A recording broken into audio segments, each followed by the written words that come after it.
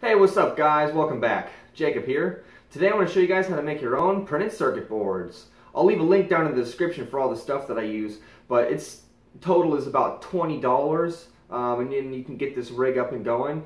And it's pretty simple. It's not super precise, but it's cheap and simple and easy to do.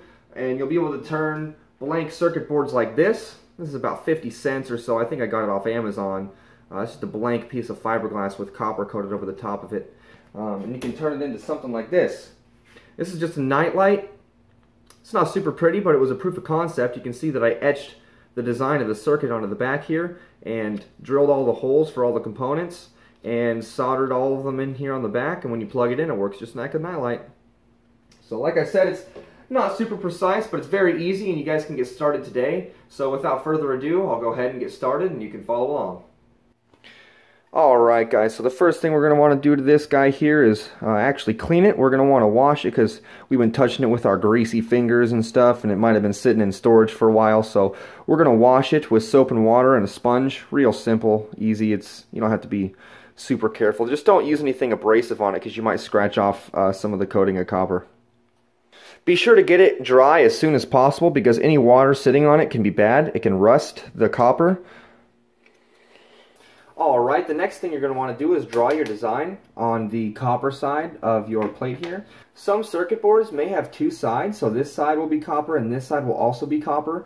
And you would want to, the process would be roughly the same, but you would want to draw your circuit on one side and then draw the corresponding circuit on the opposite side and then etch them both at the same time. But as you can see here, I have drawn up a schematic for something that I was doing back a while ago. This is just an example, but what you would want to do is come up with your schematic and then think about where these things are going to connect and where you would want them to fit on your circuit board. And once you have them on your circuit board, you want to think about where this circuit board's going. If it's going to go inside of an enclosure, if it's going to go inside of something somewhere that might have space requirements, so you'd want to make this smaller or larger, or pay attention to where smaller or larger components go. And so you'd want to design that here on paper first.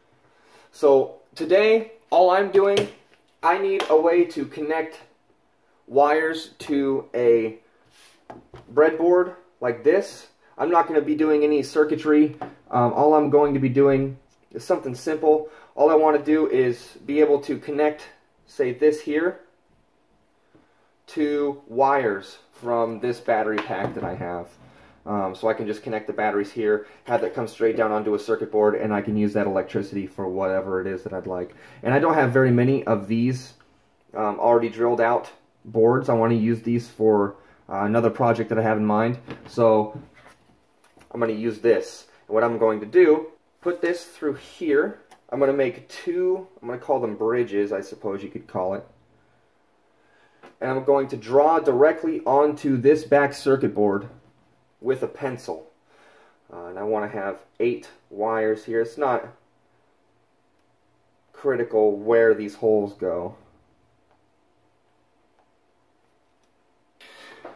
Okay, so it might be a little bit difficult to see. Let's see here.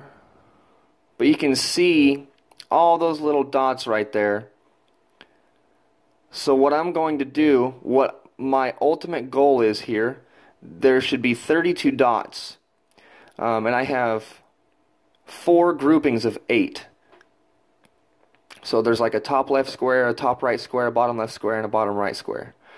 What I want to do is I want to make lines connecting these 4 together like this, these 4 together down here, and I'm going to basically cut out this and make each one of these bridges so I can connect things together and solder header pins so I can connect things onto my breadboard. So all I'm going to do is extremely simple. Now that this is nice and clean, this is going to adhere to this copper very well. All I'm going to do is draw Sharpie between each one of these here.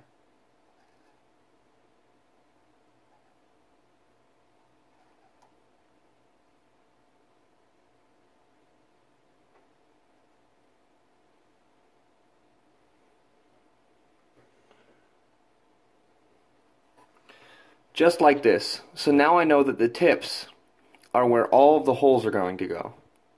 Now what we're going to do is we're going to put this into an acid, and it's going to eat away all of the excess copper.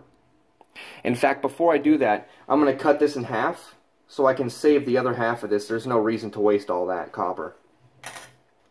Now what I have done here is I've marked each side like this so that I have a general idea of where I'm going to cut. This doesn't need to be exactly precise, but I'm going to score this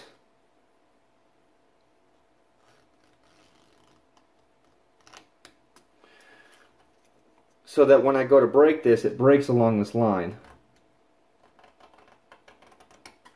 I'm also going to score this side,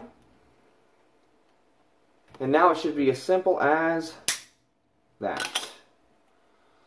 Perfect. So now I'll save this for a later project, and we're going to go ahead and go outside with this, and we're going to etch these lines into this board. Alright guys, sorry about the background noise. There are a couple of air conditioners running back here, but this is where we're going to etch our circuit board here. Always remember to wear PPE, personal protective equipment, when you're working with heavy oxidizers or any acids or any chemicals that could potentially be dangerous. You can hurt yourself. And you cannot see it, but I am wearing goggles to protect my eyes. So I read online that the proper mixture for muriatic etching is 2 parts hydrogen peroxide, that is 3%, and 1 part muriatic acid. If you can see here, up here in active ingredients, hydrogen peroxide 3%, that's exactly where we need to be. And you can see here, muriatic acid, I think I got this at Lowe's, it was like $10 or something like that. We are going to go ahead, and I'm going to put a half of a cup of hydrogen peroxide. I'm going to put that in this bowl here, and I'm going to put a quarter of a cup of muriatic acid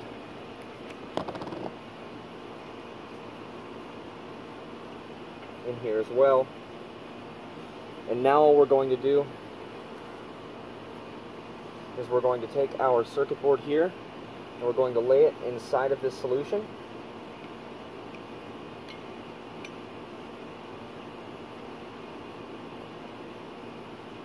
And you will see in just a few seconds that it begins to etch away at all the copper.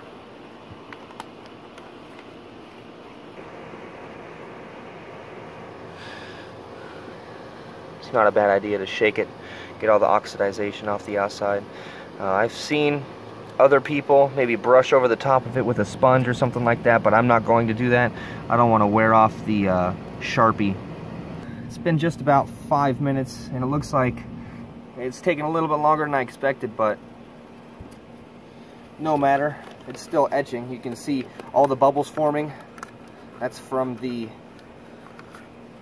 copper oxidizing, which is exactly what we want. You may also be able to see that the liquid is starting to turn greenish.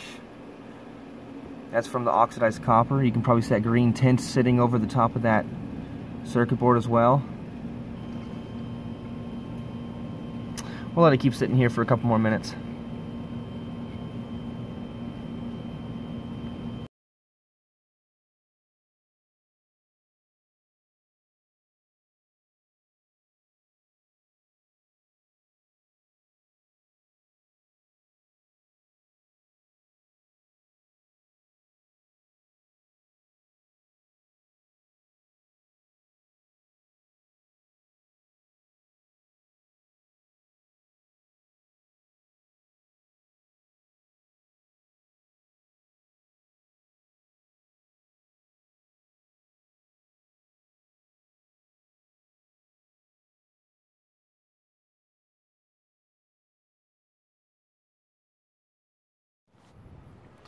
two things to note here. One, you may want to set something on top of the board if it keeps on floating up. Mine was, so I have this glass jar sitting on top of it to keep it down below the level of liquid here. The second thing is, be careful not to touch any of those lines in there, and be careful not to agitate the Sharpie marks, because I did that before and I had to make a second board here because the copper was inconsistent. The lines were not going to be continuous, it would be broken. So just a side note. Alright, we have almost all the copper off of here. We can do a little bit more cleanup at our workstation. So let's go rinse this guy off and take it from there. So you can see here that after the etching, this liquid is fairly green. That is due to the copper oxide that built up after removing all of the copper from the circuit board. Even though this etchant is contains some copper oxide, I have been told that it is even more effective with this copper oxide in this. I'm not 100% sure how accurate that is, but I do know that I have used the same etchant repeatedly and it continues to get more and more green until it is too saturated with copper oxide and you have to throw it out and make a new solution. But this should be just fine to etch with again. Multiple times. Alright guys, so I have this all etched properly. You can see that there is still a little bit of copper left out over here. I could have left this in that etching a little bit longer, but if you look carefully, there's almost zero copper in between the lines that I drew, with the exception of this here. But that should be okay. If I'm worried about it, I can take a razor blade or something and scrape those through. Before we go any further here, we need to take that Sharpie off before we can drill holes or solder anything. So what we're going to do is we are going to take acetone, and I'm basically going to paint the surface of this with acetone, and it's going to remove all that Sharpie like magic. So let's get started. Alright, I've gotten the surface of this towel here wet with acetone. And all I'm going to do is I'm just going to wipe this here.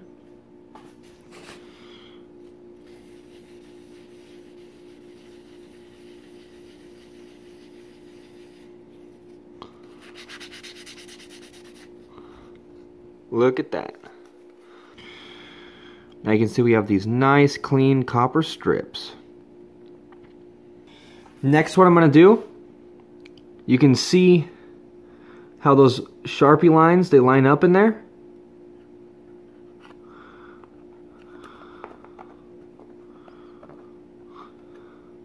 I'm going to take a pencil and draw where in these holes, the tops and the bottoms, to mark where I need to drill, so I can drill the holes so I can solder the components on.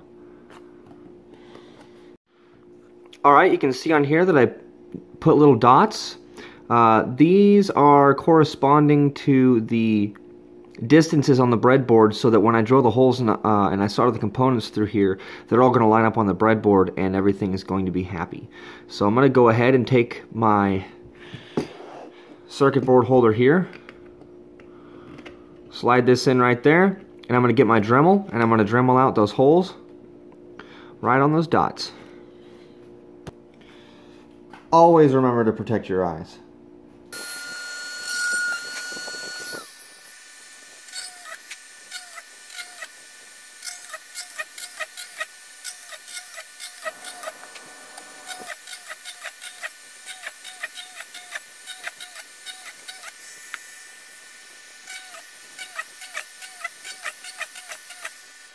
And there we are. We have our copper lines with the holes on either side. Now the holes, you can tell, are not 100% exact, but that's okay. What we're going to end up doing, at least for my project here, is I'm going to take these here and put them into this hole. And then just solder them on the back side there. Just like that. And you can see they stick out just like that, and then you can plug it straight into a breadboard. And that'll be it. Now what I'm going to do here is I'm going to use a cutoff wheel. I'm going to cut the 4 sections out of here, and then I'm going to solder in the pins.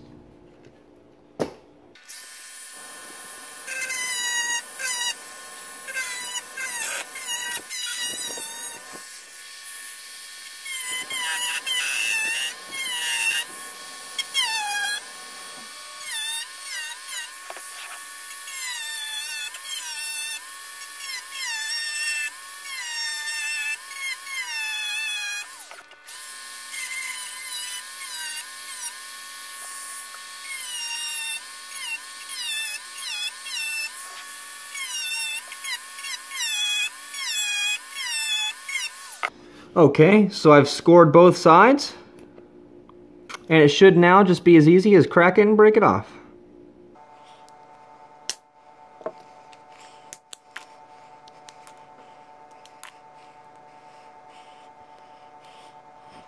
Alright, as you can see, I have each of these set up here, and you can see their respective copper lines on them with their holes.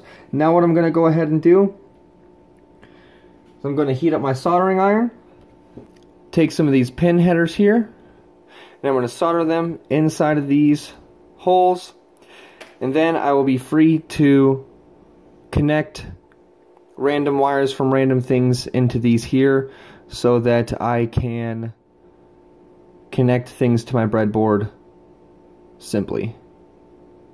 To anybody who is curious, I will be soldering the header pins onto these bridges just like this. So I stick them into the breadboard, and then I lay the bridge across here, and I will solder it down below, and then I can pull it out and I'll be able to plug it into the breadboard. I've finished soldering all 4 of these bridges here. One of them failed for whatever reason. It might have been I got it too hot and the copper strip peeled up off of the fiberglass, but that's what it looks like there. I'm going to go ahead and plug them into the circuit board and perform a resistance test on them and make sure that none of them are touching one another, just to be sure.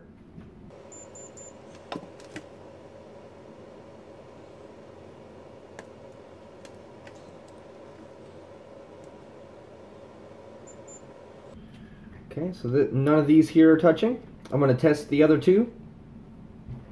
Alright, so I had a little bit of a connection between the first pin over here on this side and the one next to it, and all I did was I took the back side of a razor blade, the dull edge, and I scratched it to make sure that I got any of that excess copper that was between them off, and it no longer is making connection. So now at this point, I should be able to plug these into my breadboard here.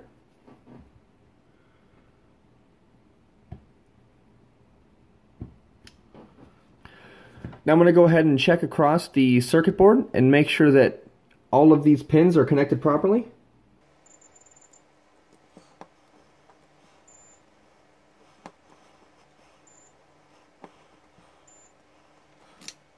Alright, and as you can see here, I have these wires connected up to these bridges here,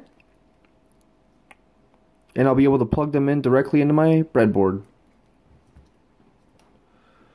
As you can see here, I have my battery cells off camera, but they are all connected up here, and I have them labeled negative, series B, series A, and positive. And that's the different series that I have in there. I need to test some battery charging circuits, but I digress. Let's take a look here. I should be able to jump across these here and see the first series at 3.8 volts. The first cell. The second cell should be 7.7, and then all the way up is 11.5. And that is the final product.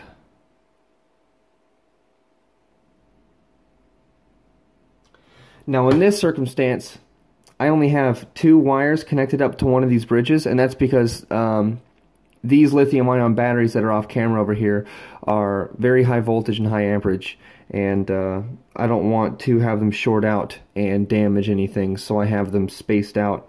I have it one in the first hole. Let's see here. I have one in the first hole, and then I skip a hole, and then I have one in the next hole. Then I skip a hole, and then I go to the next one like that, so that it's 2 wires per 4 slots. Anyways, thank you guys so much for watching. I really appreciate it. I hope that you enjoyed the video today. I enjoy making my own circuit boards. I like the idea of taking something that I have in my mind and then making it real in my own hands by my own means. So anyways, if you guys liked the video, go ahead and drop a like and subscribe. Put some comments down below of things that you liked or didn't like or things I could do better. And I'll see you guys next time.